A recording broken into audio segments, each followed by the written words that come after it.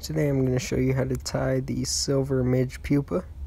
I'm starting with a size 16 curved nymph hook and some 8/0 gray thread. And I've got a little metallic bead. And so in front of the bead I'm just going to tie in a little bit of Antron.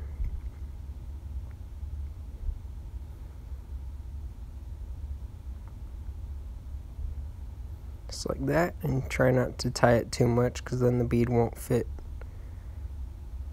So just do a few quick wraps and then a whip finish. And if you want, you can trim the Antron before the whip finish if you don't want to deal with all this, but I like to do it after the bead just to make sure it's the right size. So just make sure that's clear and then finish. And now you can pull the bead up and clip the Antron if you haven't already.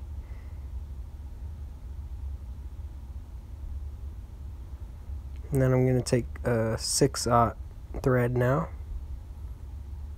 still gray, and then just wind it down.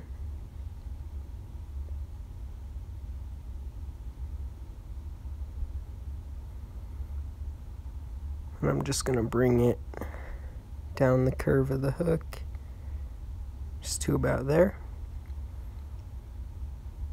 Then now I'm going to grab a silver wire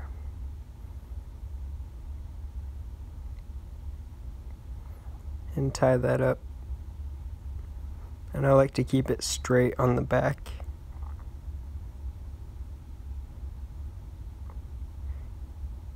It's not super important, but it's just what I like to do.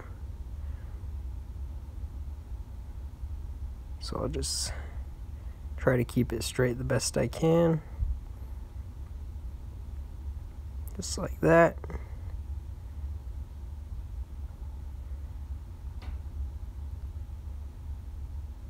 And just bring it right up here. It's okay if it doesn't make it all the way to the head.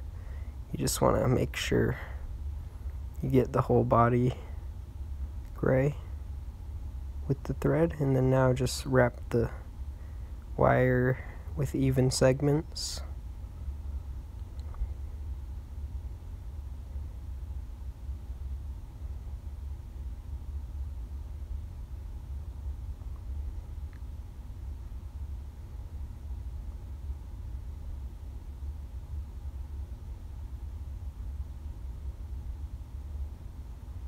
And there we go. You don't have to bring that all the way up to the head either, just because we're gonna add some dubbing. Just helicopter that off. And try to be careful so it doesn't break off right there. Otherwise you have to deal with this. There we go. Okay, now I'm gonna grab some ice dubbing. It's a Mayfly color, which is basically a light silver with purple and blue. It'll just look really good on this fly. And just a little bit of that.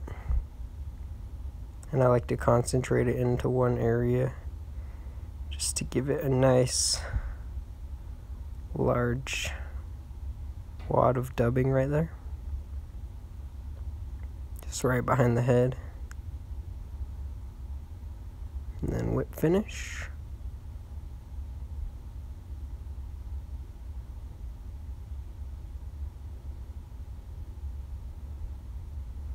You can add a little bit of glue or whatever if you don't want it to, if you don't want the thread to unwrap, but it should be fine. Then now just pull these fibers and get any stragglers. And there it is, a very simple and very effective Midge Pupa pattern.